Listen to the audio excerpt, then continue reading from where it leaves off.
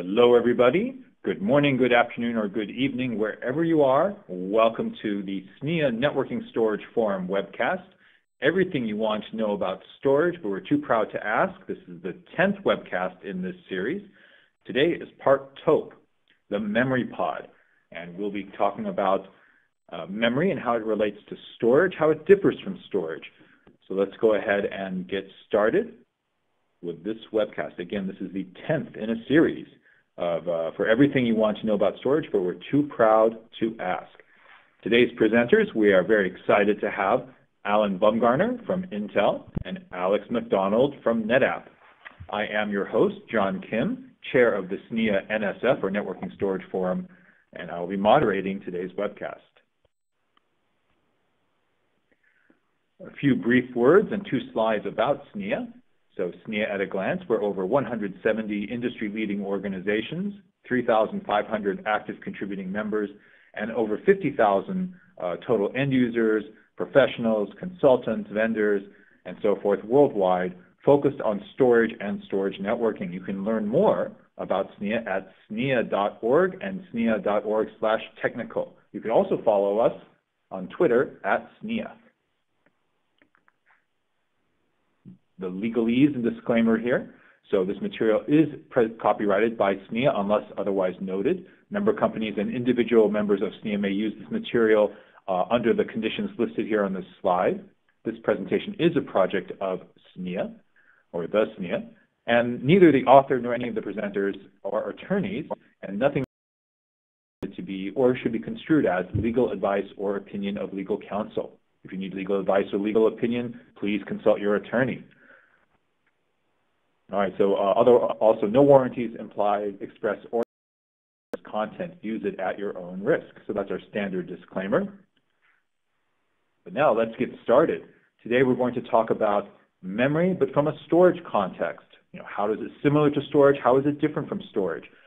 Alex will give a background of memory, a brief history, as well as talk about how they have traditionally been different, both in how they work and how they're treated. And Alex will also provide a sense of scale, a scale in terms of capacity and performance, or latency.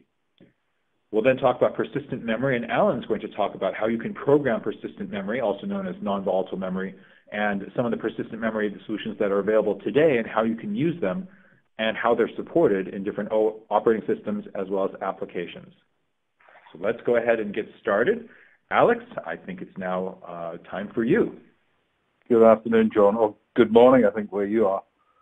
I love these international presentations where we're all over the globe doing this. So welcome to Scotland for this part, because I want to talk a little at the end about something that's peculiarly Scottish. The first thing I want to talk about today is memory. And the way we talk about memory and storage is different. And I think we do so because of some of the technologies that have been developed over the years. And I want to discuss a little about these technologies. But the thing to recognize in terms of a modern dictionary definition of memory from a computing perspective is that it forgets stuff. We tend to treat memory as dynamic. Memory is the place where we buffer data. Data lives on storage. Storage is a persistent bit. We move it in memory, we operate it on memory, and then we clear it out from memory back to storage again. And this idea that we have 2 different types of stuff for dealing with data, I think is quite interesting, and it's partly due to the history of both memory and storage. So I want to take a little diversion through the history. So I suppose our first memories would be things like punch cards and punch tape, but I'm going to ignore those and go for more up-to-date pieces and talk about mechanical memories, were really the first type of memories, very small amounts of it, and they were based on relays. And then we had the Williams-Kilburn tube in around about the 1940s. In fact, I've seen this particular invention on the top right hand. It's basically like a big oscilloscope, puts dots on a phosphor screen which are read off, and it's sort of persistent. You have to keep refreshing the dots every so often to be able to get some persistence in your memory. But it's actually at the Mountain View Museum of Computing Science, which if anybody's ever out in Mountain View, I would strongly recommend paying it a visit. It's quite a remarkable place. very good from a historical perspective. Interesting to note that we've got very little history in that sense, 60, 70 years of computing, but even so, it's a wonderful place. So the Williams-Kilburn tube was the first attempt, which was spots on phosphor. Then we got delay line memory, and delay line memory was pretty interesting in that it used acoustics. In other words, a sound down a bath of mercury or a tube of mercury and bounce sound off the other end, and you could actually get the number of bits in there by encoding basically pulses through this mercury delay line tube. It's not a very well-known fact, actually, but Alan Turing, who worked at Bletchley Park during the war, code breaking on the Enigma, the set of encoders that the Germans used during the war,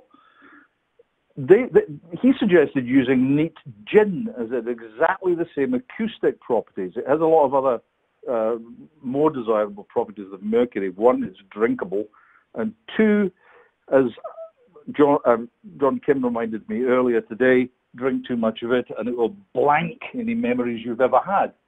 The Scottish element in this is that Scotland actually exports huge amounts of gin. I think, in fact, we might export more gin these days than we do whiskey. But certainly, I think delay line memory became quite popular. But a lot of these began to disappear when we started looking a bit more persistently at memory and started looking at storage. Storage is quite different stuff. Storage is actually quite persistent. And sometime around about the 1930s, drum memory, which is just, if you think about it, it's like a bit like a disk, except instead of a spinning platter with heads running across the top of the platter, a drum is basically a drum with heads running down the outsides of that cylinder. Drum memory was quite popular for quite a long time. In fact, I remember, yes, I am that old, I remember replacing drum memory with a disk memory way, way back in the, I'm not going to tell you exactly when, because that gives my age away. But certainly what was incredibly popular shortly after that was magnetic core memory, or ferrite rings, or its equivalent when miniaturized, which was thin film memory. But it used a similar technique. It used magnetic fields, and it was actually persistent. But it was slightly different from storage in one respect that I'll come to in a minute when we start talking about the way that we access these things. And then we got disks, and the Winchester has been an amazing technology for a huge number of years. So we've got a range of technologies with different characteristics, and now we've got something that we want to talk about a little further today called persistent memory, which is a bit of an oxymoron, I know. Memory should be persistent, but because of history, our memories have not been very persistent, our storage has. And it's a different way of looking at it, I suspect. But persistent memory is quite interesting from that respect. So, memory or storage. So the key attribute for me is not that memory is not persistent and storage is, but in fact it's addressability. Now, what do we actually mean by addressability? I'll come to that in a second, but basically it's the difference between being able to address a byte, a very small unit, or a block, a very large unit. And in memories we tend to address bytes, and in storage technologies we tend to address by block. I'll cover that in a second. What has been absolutely true is that a lot of the ways we've looked at these technologies has been driven by the available technologies, and they have a variety of costs, sizes, speed, and persistence, and that makes the way we deal with them quite different. Programs, the applications that we run on top of our computing, deal with loads and stores for fine grain. So in other words, I fetch variables into registers from memory, I do things with them, and I store them back out to memory, so load store type operations. Or alternatively, blocks of data for bulk, where I take an entire 4K, for instance, and move it from a slow device to a much faster device, process it at the byte level, and then send it back as a block to that slow storage layer again. And in fact, that's one of the things that's really important about the way we think about this. There's a guy out there called Terry Matheson, very famous on news groups, a great assembler programmer, really good all-round guy, sits in a lot of language committees, designing languages. who said quite famously, and I think this is actually the SIG on his emails, almost all programming can be viewed as an exercise in caching. And that's really what about managing these different types of memory and storage technologies is about. It's an exercise in caching. But I'll come back to that in a second. Somebody's just thanked me, by the way, for pointing out that Scotland exports more gin than whiskey and thinks that SNIA is a great place for this kind of information. You're welcome. So what we need now is to get a sense of scale, because we've got all these different memory and storage technologies, and I'll cover some of them in a minute, the modern ones, rather than the old-fashioned things like delay lag. But basically it boils down to size, speed, and cost.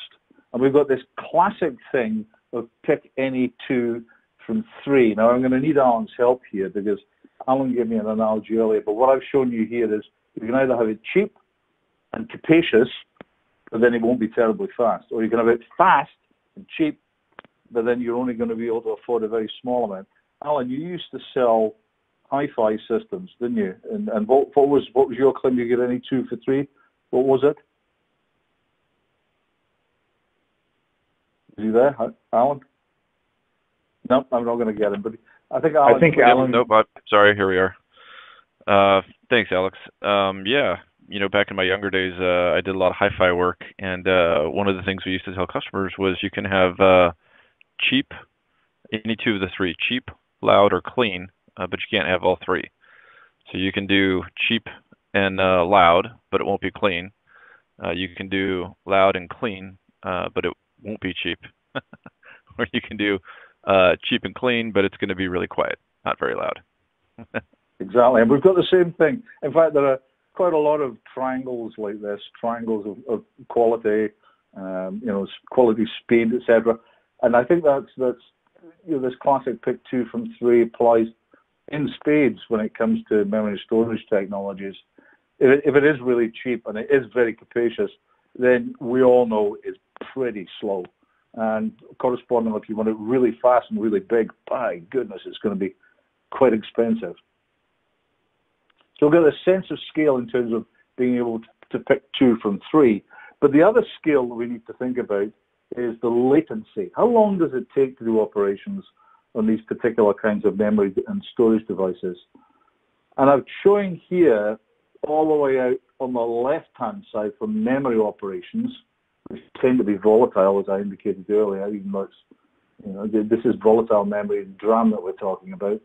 And it goes from as low as sub 1 nanosecond, all the way out to tape on the right-hand side, a big block bulk operation that might take 40 million nanoseconds. And that's, a huge number of orders of scale.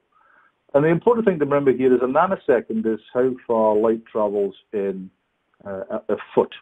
So Grace Hopper, God bless her, inventor of COBOL, used to hand out pieces of wire approximately a foot long to represent a nanosecond. And I've actually got one of these things, and when you think about it, it's not a big distance, a nanosecond. It's a really small distance. But then, what does 40 million nanoseconds look like? That's really a significantly different thing. So if we think about a memory operation as like getting an apple from the fridge, if you store apples in fridges, I'm not quite sure if that's the best place for them. But let's go get an apple from the fridge. And we can do that in, pretty quickly, the blink of an eye. And that's like 1 nanosecond. That's like an L1 cache. Chips have various levels of cache on them of various sizes. The L1 cache is right next to the CPU and is the smallest, the fastest. And then if we went out and we look at the level 2 cache hit, it's like 3 nanoseconds. So you get a noticeable flicker. You can actually see that flicker. 10 to 20 nanoseconds, time to say A, all the way out to a network packet, moving a network packet from Europe to the USA, which takes 45 milliseconds, which is like worth waiting for the 7-day delivery.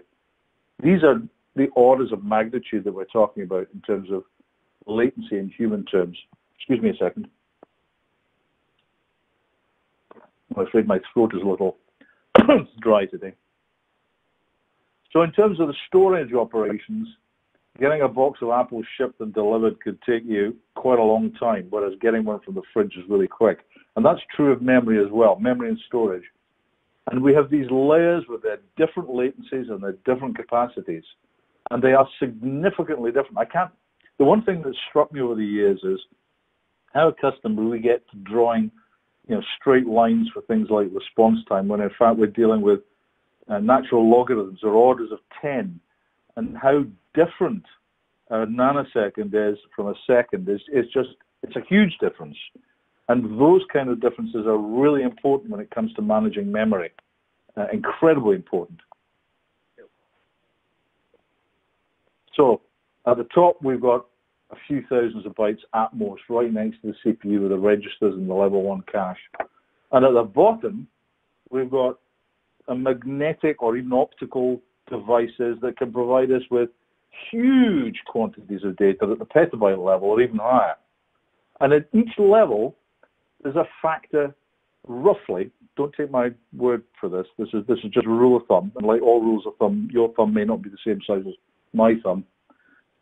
There's about a factor of 1,000 different between each layer, both in terms of the cost per bit or byte, and also in terms of its latency. So we've got a fairly good flow in terms of where we should think about data being when we process it. But we've always had a bit missing in the middle. If you look at that diagram, you'll see that the bits in grey, we've had magnetic, and now we've got NAND flash, where we do things like SSDs. And then we've got DRAM, dynamic RAM, and then we've got the cache and the registers. But there's been this gap between NAND flash and DRAM. And the gap between the two has been approximately around about a factor of 10 to the 6. So there's a new technology coming along, persistent memory, that fills that gap in terms of its latency. It's much faster than NAND flash, but it's slower than DRAM. And because we could pick any two from three, if you think about the capacity, the cost, and the performance, this kind of performance profile gets you a certain amount of bulk, not as much bulk as you get for SSDs, and it gets you a certain amount of performance, but not as much as you get for DRAM, for a cost that sits between the two in terms of the cost per bit. So that again, in sense of scale, these scales are really significant, and I can't emphasize how different doing something in a level 1 cache, way down at the 3 to less than the nanosecond level, all the way up to dealing with a block on disk and taking 2.5 milliseconds to actually access it. These are real big differences. So there's this new memory paradigm, like memory, byte addressable. But like storage, persistent. So it's unusual in that respect, because if you look at what's above the orange, it's all byte addressable. And if you look at what's below the orange, it's all block addressable. And this bit in the middle gives us something that is quite unique, because unlike the bit above that's byte addressable and not persistent, and the bit below that's block addressable and persistent, this is byte addressable and persistent. And this gives us a unique set of challenges and opportunities in being able to utilize this new memory technology. And I want to come back to Terry Matheson's comment about all programming can be viewed as an exercise in caching. If you think about what you're doing on a day-to-day basis computing, using data, you're moving it from tiers from the slow, cheap, and capacious to the fast, small, and expensive and volatile, and processing it. And this persistent memory can provide you with a binding between the two types of memory and storage that we've got currently. So that binding gives us a new way of thinking about persistence, fast and persistent. And it also gives us a new way of thinking about memory, slightly slower, but much more capacious. And that's a really interesting way of, excuse me, that's a really interesting way of utilizing this new technology. Somebody has just picked me up on my pronunciation of DRAM rather than DRAM, and that's possibly due to my Scottish heritage. We're more accustomed to DRAMs than we are anything else. So persistent memory, a type of non-volatile memory, is disk-like, in that it provides you with this persistent layer, but it's memory-like in that I can address it by the byte, and I don't need to do any I/O or direct memory access. I can just literally treat it like memory and have it persist. And that's a novel concept. And that novelty has caused us at SNIA to go away and think really hard about how do we use this new technology that fits in between existing memory and storage technologies that we currently have. So at this point, I'm going to hand back to John, who will take us and introduce Alan and take us through the next part of the presentation. Alex, thank you. So I had two observations. One is that DRAM can also be a measure of weight or a measure of liquor. So maybe you were thinking of a dram of scotch or a dram of gin to enhance your waveline memory when you were saying that and talking about DRAM. And the second is that, so it's interesting you said that, let me just step back for a slide, that before the advent of persistent memory, that it looked like everything above the line was in the faster, on this hierarchy, the faster media was all byte addressable with load store commands, and everything below the line is block addressable is with I/O commands. Is that right, Alex? Effectively, the bit above the line is byte addressable, and you can think of it as being actually addressable pretty directly from the CPU. I don't need to do anything fancy. I just go out there and load it or store it. I'm doing operations on the memory bus. Anything below the orange line, I'm having to do I/O. I'm having to go out and talk to a different kind of interface, not the memory bus, but an I/O interface. And I talk to that I/O interface, and I give it instructions about retrieving data from a device that, the CPU has not a great deal of understanding about. It's independent of the CPU. That device will then pass back blocks of data that it puts into memory. And at that point, the CPU can process it. So that's really, there's a key difference here. That line, this persistent memory line, is completely new. We've only had this really with ferrite memory, but it really wasn't a big issue because we didn't have very much of that stuff, and we didn't even think about it in the same way. But this is a new paradigm for us, this idea that we can have something that's addressable by the CPU. We can actually go out in the memory bus and talk to it, but hangs around. The big red reset button doesn't work anymore. When we power things off, we power them back on again, everything we wrote is still there. And that's quite different from the way that we traditionally thought about memory. Okay, and I would actually add to, if you want to elaborate between byte and block addressable, a really easy way to think about it is the example that Alex gave of the apples. When I have a CPU cache line is generally a 64-byte cache line, and that's what it can hold. So when an application tells the memory controller, give me 64 bytes of data, and actually sometimes less than that, that's what it will retrieve from memory. When an application can't find that in memory, it has to go out to storage, in which it has to invoke the actual storage application. Storage is an application, which causes a context switch in the CPU, which means you're spinning up an application, you're loading another cache line to open the storage application. You're telling the storage application, go get me 4 kilobytes, which is 64-byte cache lines. Go get me 4 kilobytes of data and ship it in, and then I'll take the 64 bytes that I need from that. So it kind of references directly to the give me one apple or pick up my phone, order a box of apples, and have them delivered, if that makes sense. Got it, Alan. I think that's very useful because, as you noted, there was a question from the audience about please elaborate on block versus byte addressable. So I think that's very useful. Let's go ahead and we'll move forward with Alan's section, but I would just remind the audience, if you do have any questions, please keep them coming. You can ask your questions online and we will answer as many of them as we can. Any questions that we cannot answer live, we will answer in an FAQ that's published ideally about a week after the webcast. But having said that, let's now go forward, and Alan's going to talk more about persistent memory and how you can program it, as well as different use cases. So with that said, Alan, let me turn it back over to you. Thanks, John. Hey, everybody. Alan Bumgarner from Intel. I have the privilege of working with the non-volatile memory programming technical work group in SNIA. That's the team that works across the industry to develop the programming model and a few other documents that we're currently working on, which I'll allude to in a little bit. But published, I think in 2015 first, and then updated again in 2017, is the SNIA non-volatile memory programming model. And this is kind of a high-level abstract version of how persistent memory should work inside of a actual system. It talks about exposing the new block and the file features to the applications. And the way to think about this is when your application, and we'll talk about it in the next few slides, has a couple of options to use persistent memory. One, you can use it like storage, where you have a storage application that directly addresses it.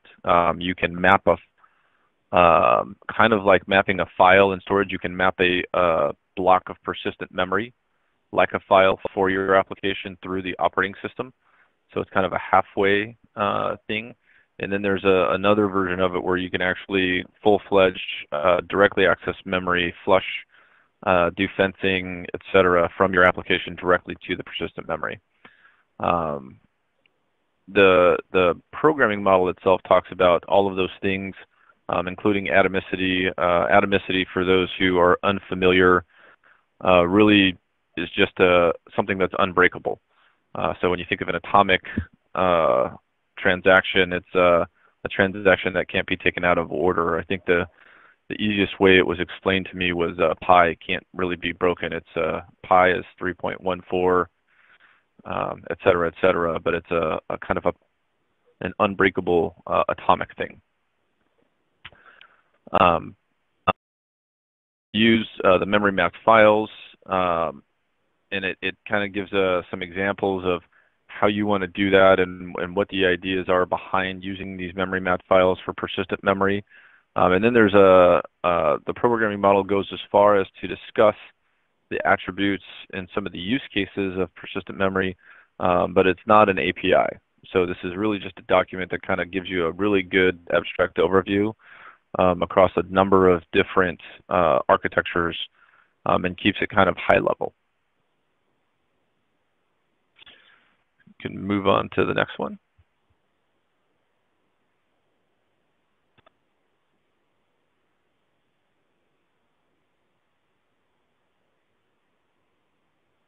Okay, so see, we have a question. What exactly persistent memory is? Does it store data inside DRAM, or will it use flash to store data?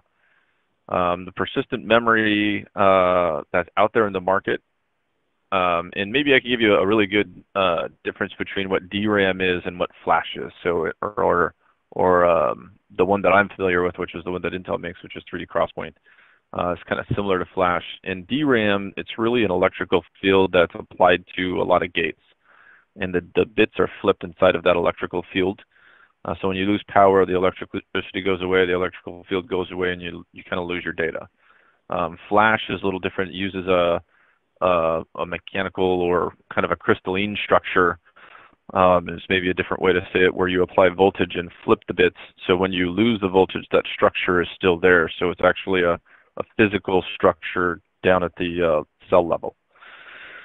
And what happens with persistent memory is when you're addressing bytes, so you're loading from your CPU caches into that persistent memory, and once you put that data in there, if the electrical field in DRAM goes away, you've lost that data.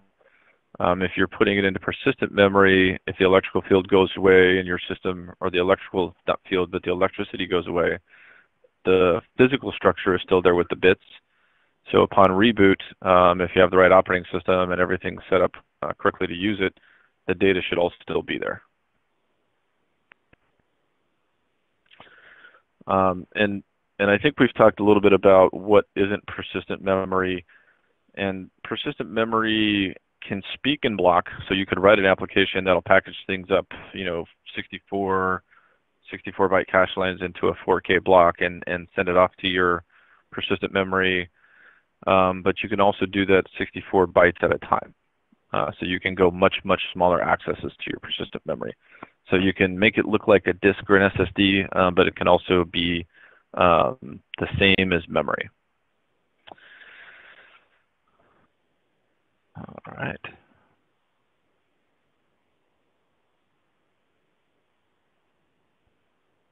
Let's see, a couple questions.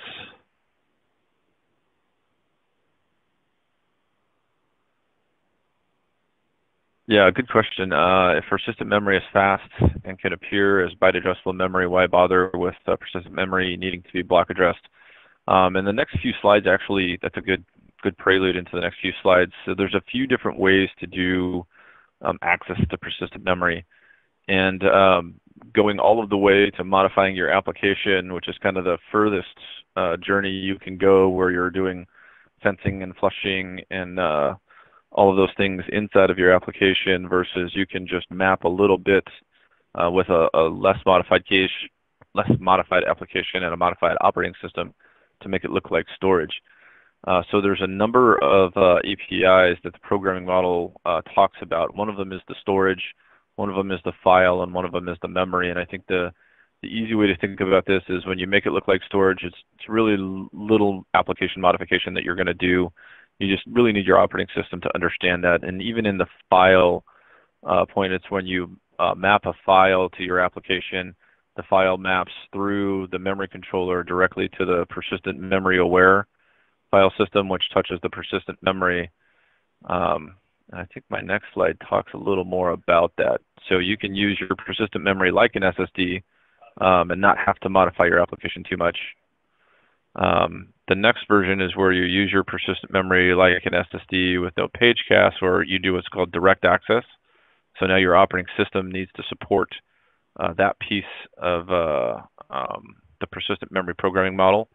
And then kind of the third one is really when you, use the far right line, which is when you've directly mapped memory to your application, and your application's aware that the memory is persistent and is using the proper commands like you would use on normal memory, including the persistent flush commands.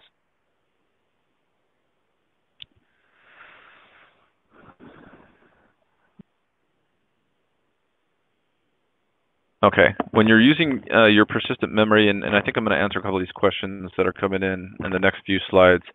As a fast SSD, the storage APIs kind of work as expected from the operating system, and memory mapping the files can page them into DRAM.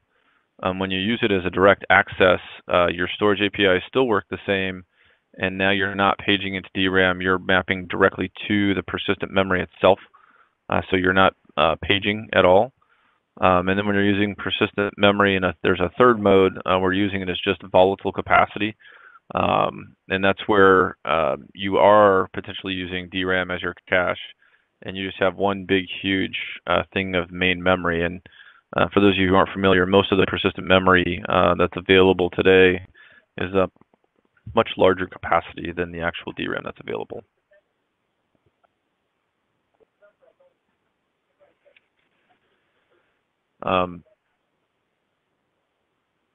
Yeah, let me address a couple of these questions really quick. So the performance and latency as like an SSD versus PCIe, NVMe SSD, and with DACs. Again, it's going to depend on the level of access that you're doing. If you're doing, and one thing that storage is very efficient on, and my partner Alex can probably give you a much more in-depth answer, is storage when you're doing sequential 4K block transfers, and even larger than 4K block transfers, is extremely efficient for longer haul or over-the-wire types of transactions. So I can move a whole lot of data really, really quickly once it's packaged up.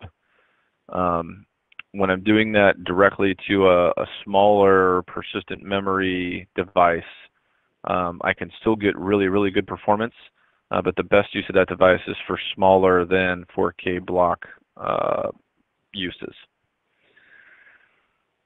The latency is really the big difference. So the second question, the latency will be more like a memory access. So DRAM accesses are in the nanoseconds, whereas most of the time your SSD accesses go into the microseconds. And we tried to elaborate on that with the scale previously. DACs being a memory access would look a little lower latency than a storage access. jumping back over to the slides really quick, I kind of try to give a couple of examples of NVDIM applications where you can do things like, and these aren't specific to NVDIM-N, sorry, that's kind of a typo. These are just NVDIM applications, or non-volatile or persistent memory applications. If you're doing an in-memory database, there's things like journaling, where you kind of keep track of the transactions, so you know what's been committed to the database and what's still pending commit, and that helps you, reduce your recovery time in case of a power outage, and you're keeping that journal in a persistent space. When you move that journal from a storage device to a persistent memory device, you can actually reduce the latency and potentially even some of the things that you need to journal. In that example, and we've seen a lot of people modifying their in-memory databases in this instance. For a traditional database, you have logs, which also keep some of the transactions, and depending on how many of those logs you're keeping, you can combine the writing and the caching pieces for that logging, and that'll reduce the latency of commit to a database for a transaction. For enterprise storage, and this kind of references what Alex was talking about a little earlier, when you're programming is really an exercise in tiering, or caching, or cache tiering if you want to add them all together. But when you're doing this, you're pulling your hottest data up to your DRAM into your cache. You've got hot data or medium to hot data that you can keep now in your persistent memory, which won't operate obviously as fast as DRAM, but can have a much larger capacity. And you can really start to play around with the things that you want to do with your write buffering and your metadata, and where you want to put those, because if you do lose power and it's in persistent memory, it will exist when the power comes back at, rather than constantly flushing those things from DRAM out to storage. Virtualization, one of the examples that we've seen from a lot of people in the industry is you can have a higher VM consolidation just because of the greater memory density. A lot of VMs require a certain amount of memory density, but don't particularly use them, so over-provisioning is also an option there. And then for high-performance computing, I'm not the expert here, but checkpoint acceleration and or elimination, when you're doing high-performance computing and you're a really good example is some of the folks at CERN, or even some of the folks in Lawrence Livermore like to do, what happens when I blow something up inside of a supercomputer. And once you blow something up inside of a supercomputer program, you have all of this data that comes out instantly from the calculations that you're doing on the different molecular structures, as well as heat and variance for fluidity on liquids and things like that. And so capturing that checkpoint of the data as the explosion goes from 0 nanoseconds to seconds to minutes, there's a large amount of data that can get produced very quickly with some of these calculations. And the checkpointing of that data can go a little faster if you have a lower latency, higher capacity persistent memory. Yeah, actually, let me talk a little bit about that HPC checkpointing. So you gave a good example, but maybe a related example is some of these HPC computing jobs are run for days or even a week or two, and in that time they're computing a lot of solutions in the memory of all the different servers. And if they were to lose power or make a mistake or find an error in the code, they would lose all the data that they had in that memory because that memory is not persistent.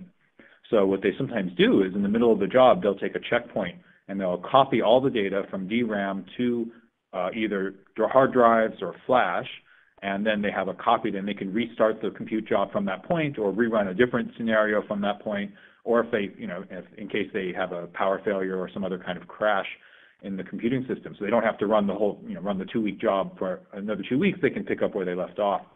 So creating that checkpoint with hard drives or even flash can take quite a while. So one option is use persistent memory as fast storage. They can take that checkpoint faster. The other option is if you use persistent memory for the compute, then it's always persistent. And if you had a power failure, you wouldn't lose your data and wouldn't have to start over if you just set it up correctly, because the data the compute job would still be saved where it was in the persistent memory if you're treating it as memory. So sorry for that interruption. Let me go back to you, Alan. And no, that's a great example. All right, thanks, John. And I think that's actually about it for my part of it.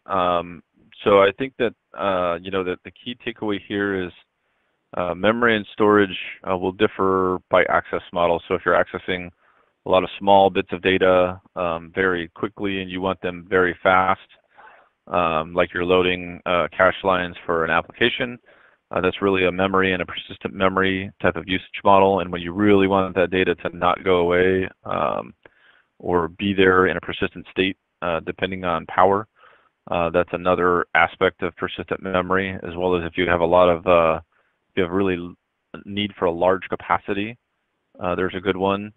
And storage, I think a lot of folks are familiar with here, and I'll defer to my partner Alex on this one, but I think the storage is, scale is huge. There's generally tons of storage and millions of terabytes these days, and even up into petabytes. And it's takes a little longer to get to and a little longer to write to, but you can do a lot of volume very quickly to get to that area. Persistent memory really is kind of a in between, what DRAM is and cache lines are in a CPU. And what that big, high capacity storage is.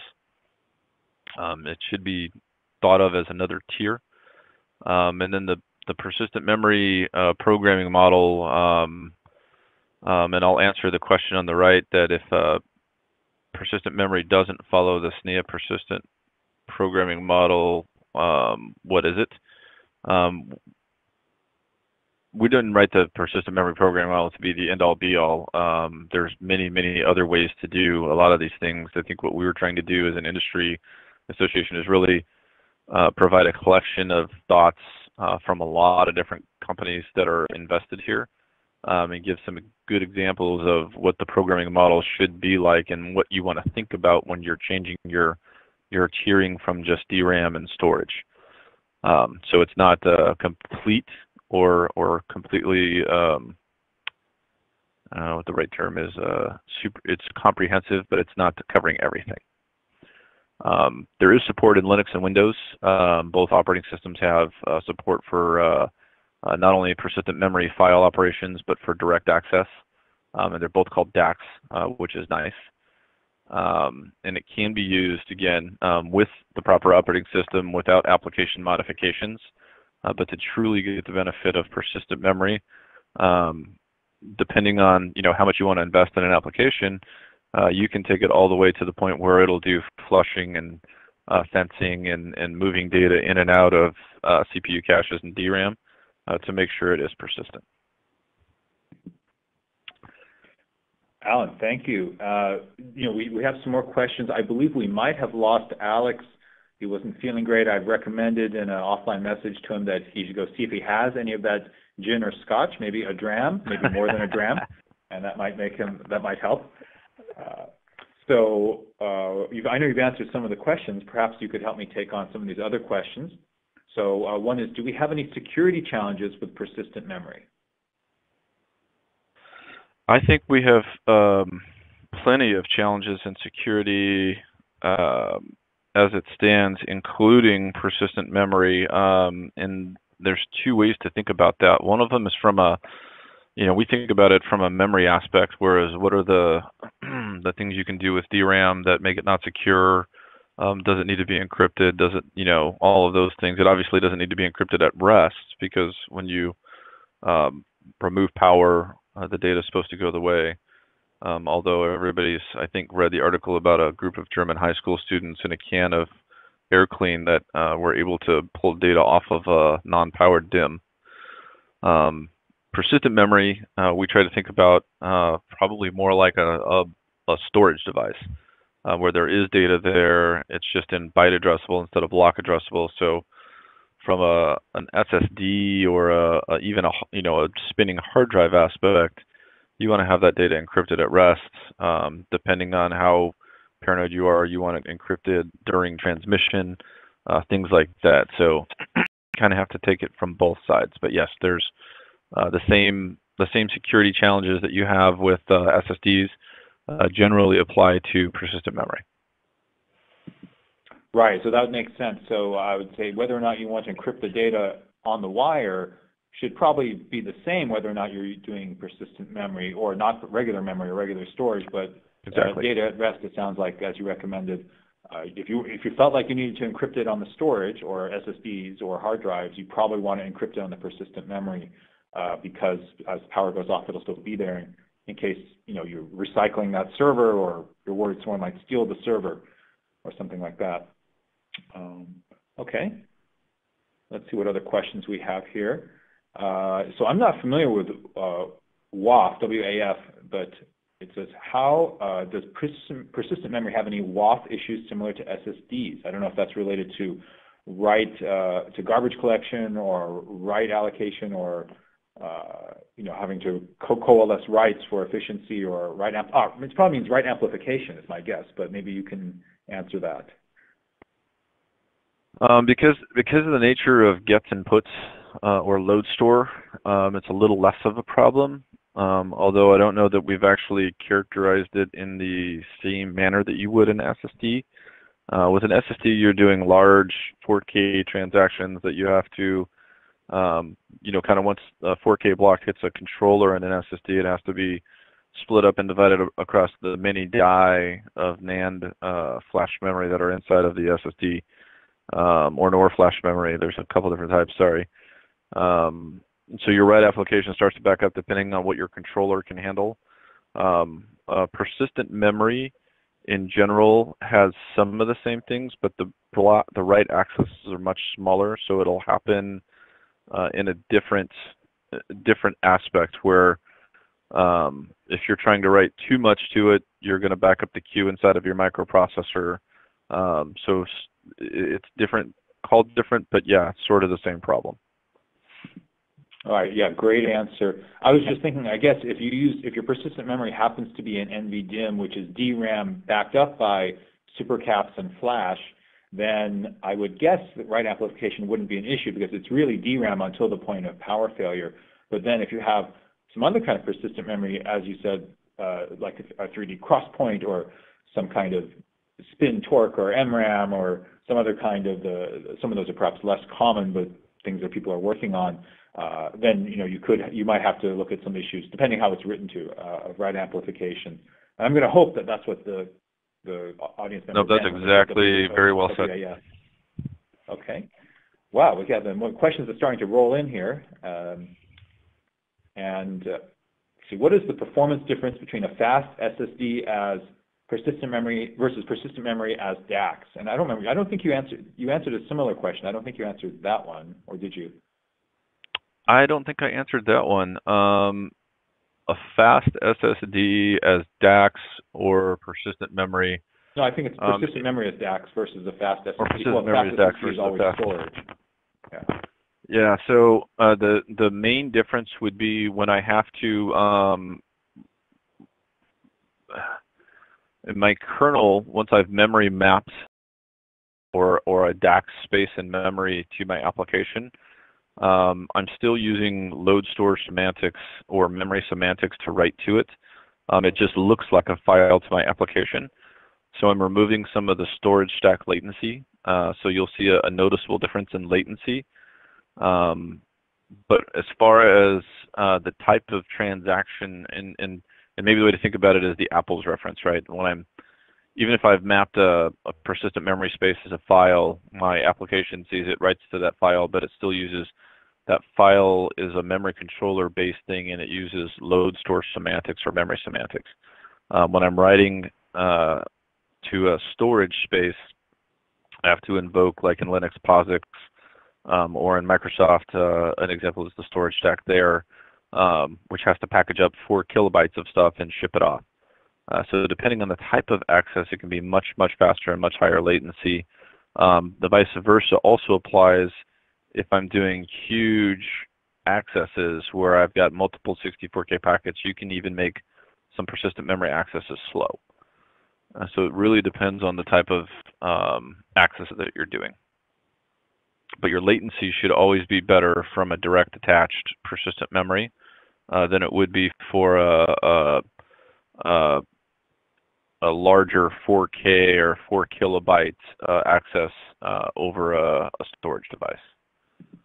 Got it. So the access model could be faster. And then, of course, we see that while persistent memory types vary, generally what we call persistent memory today also has faster media than what is in most SSDs.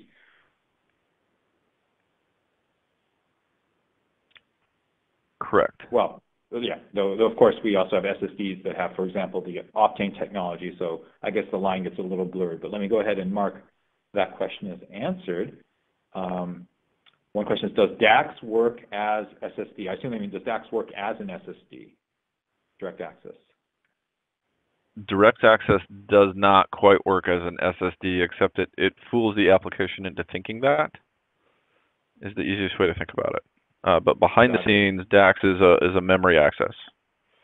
Excellent. Okay. So good point. So I think you covered that earlier. The DAX is a memory access that the application thinks is a storage access, whereas an SSD, tell me if I'm saying this correctly, an SSD is application thinks it's storage, and it actually is a storage access going to the storage application. That's right, correct. So you're doing the packaging of a bunch of smaller cache line accesses into a 4 kilobyte block and shipping it off. Okay. Which happens pretty fast in today's microprocessors, by the way. So. Ah, okay. That's good to know. All right, another question. Does persistent memory have a lifespan similar to SSDs? For example, 3 years with heavy writes or 5 years with light writes. Is lifetime or endurance an issue with persistent memory? For flashback DRAM, it's pretty similar to what your DRAM life is, which is almost infinite. I know for 3D Crosspoint or Optane, it's very similar to what an Optane SSD would be. And I don't have details on any memristor or spin torque or anything like that quite yet. But the way to think about this is anything that's got a physical storage property, where when you apply voltage, something actually changes or a bit flips, rather than just being electric field, will have a lifespan, if that makes sense. Kind of just basic physics, right?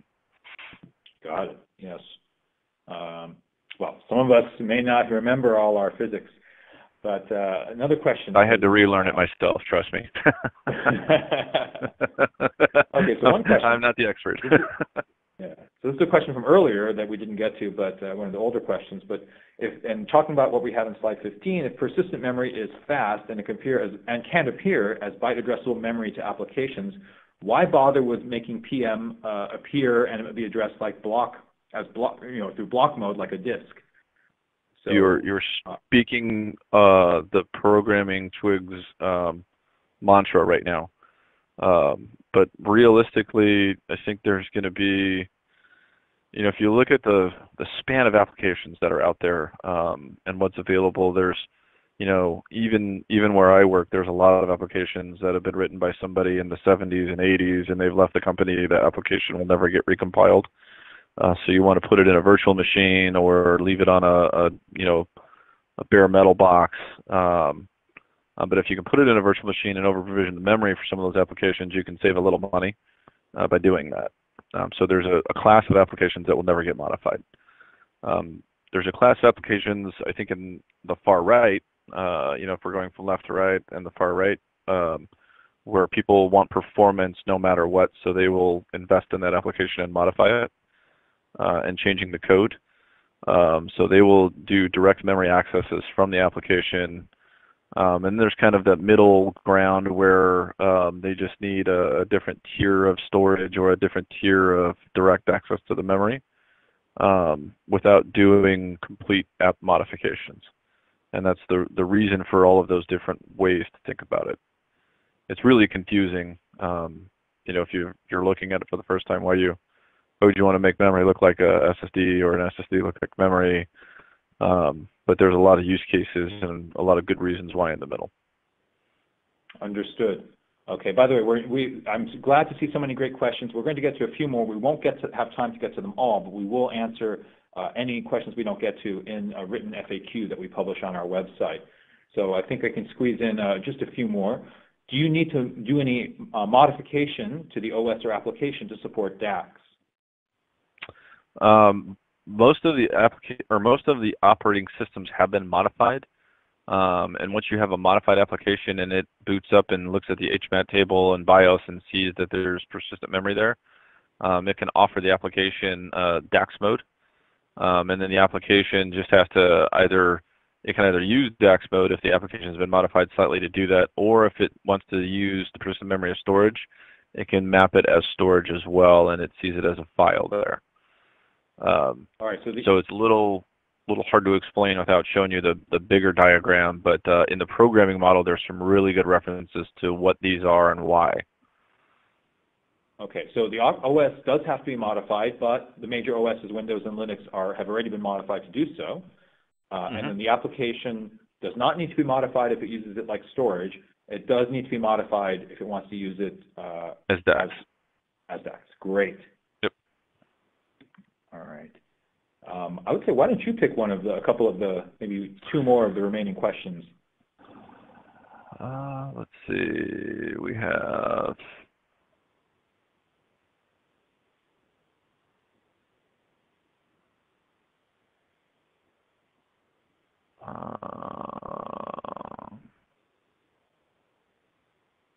Sorry, I sprang that at you unexpectedly. Yeah, no, actually, a really good one here is the persistent memory can provide faster access in comparison to NAND flash, but the cost is more for persistent memory. What do I think the usability for this technology in the future is?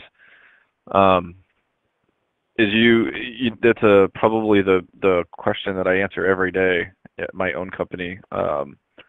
But really, if you look at DRAM and DRAM speeds and DRAM capacity as they start to get much higher frequency and higher bandwidth, with capacities not growing quite as much, and NAND flash capacities growing density-wise almost exponentially over the next few years, it kind of makes sense, or a little more sense, to have a tier somewhere thereabouts in the middle. And that's really if you go back to when we first had hard disks, spinning hard disks in DRAM in the early 90s, your access times to that spinning media were so slow that getting a couple hundred RPMs more would, make it faster. I think with the growth and capacity and the amount of calculation that you need to do just in your storage, that's going to become more difficult. So having a tier in the middle should help with that performance. Great. And then we have time for one more, if you want to pick one more of those questions. Yeah, let me scroll in here. Do the tools exist to secure data overwrite for security purposes? Yes, and you can always do that with software. We're trying to address at my company some of these things where we want persistent memory to have enough security that the same level of security that you would have for storage as well. And remember that there are tools available and there are things that you can do in software that can overwrite all of the bits on something like this, just like you would do it on a hard drive. Excellent. I'm sure that's good to know if people are worried about, especially if people work in government or if they work in the financial industry or healthcare and they're worried about privacy or making sure they can erase certain data. And you have the competing requirements. In some cases, you have to keep the data for a certain number of years. In other cases, you have to make sure it's unreadable after you're done with it. So, Alan, excellent. Thank you very much. Also, thanks to Alex, even if he might not be on the call, but I know he'll listen to this part later. Let me go ahead and wrap up and point out that this, as I mentioned earlier, this is the 10th in the SNIA NSF Too Proud to Ask webcast series. The previous 9 webinars in this series are available on the SNIA website at this URL. Go to snia.org/forum/ it was ESF, it might be NSF now, I'll double check on that, but you can just look for the Too Proud to Ask webinars and you can see the previous 9 webinars in this series plus all the other webinars. I'd like to also point out that we have another webinar coming up on June 18th. That's going to be an introduction to incast, head-of-line blocking, and congestion management. We'll talk about how different types of networks, or especially storage networks, take care of these issues, basically traffic management for storage networking and optimizing traffic flow. That will be June 18th, same Bright Talk place, same Bright Talk channel. We do encourage all of you to give your feedback to this webcast. Please provide a rating and comments if you feel up to commenting. We'd love to hear your feedback, thumbs up or thumbs down, or how many stars are you going to give this webcast, as well as your comments are always welcome for feedback. For those who want to see the slides, a PDF with the slides will be posted very shortly after this webcast is over. And then again, any questions we didn't get to, and it's great to see all those questions coming in. I'm sorry we didn't get to all of them. We will post an FAQ with all the questions and answers on our website, usually about a week after this webcast is done. You can find out more about our past and upcoming webcasts by following us, our blog site, or by following us on Twitter. Not only is there @SNIA, but we have our own Twitter handle @SNIANSF. Okay, so with that, thank you everyone who attended this webcast. Thank you for all the great questions. Again, we would love it if you'd give us feedback before you leave. Alan, thank you very much for your presentation. Alex, thank you as well. I think great coverage of the material. And we look forward to seeing everyone on the next SNIA NSF webcast. Cool. Thanks, John.